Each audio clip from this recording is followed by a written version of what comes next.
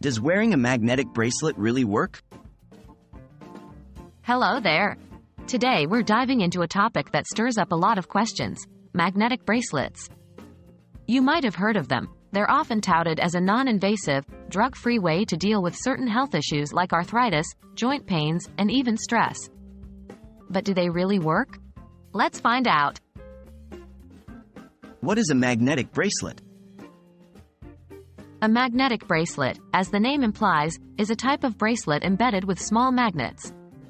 Proponents of magnetic therapy believe that these bracelets create magnetic fields that can influence your body's own magnetic energy, helping to boost circulation, reduce inflammation, and provide other health benefits. What does the science say?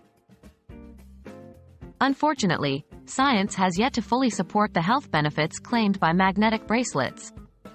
As of my knowledge cutoff in September 2021, scientific studies have largely shown mixed or negative results.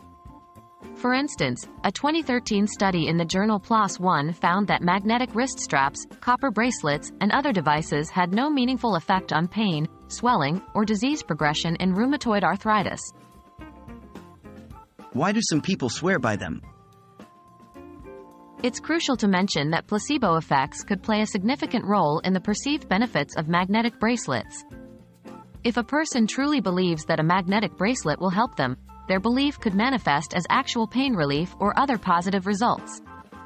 This doesn't mean the magnetic field itself is providing the relief, but rather the individual's belief in its efficacy. Are there any risks? While magnetic bracelets are generally safe to wear, they do pose some risks. Individuals with pacemakers or insulin pumps, for instance, should avoid magnetic bracelets as they can interfere with the functioning of these devices. Additionally, while not typically a health risk, magnetic bracelets can sometimes cause skin irritation in sensitive individuals. In conclusion, while many people swear by the benefits of magnetic bracelets, scientific evidence does not conclusively support these claims. If you're considering a magnetic bracelet for health reasons, it's always best to consult with your healthcare provider first.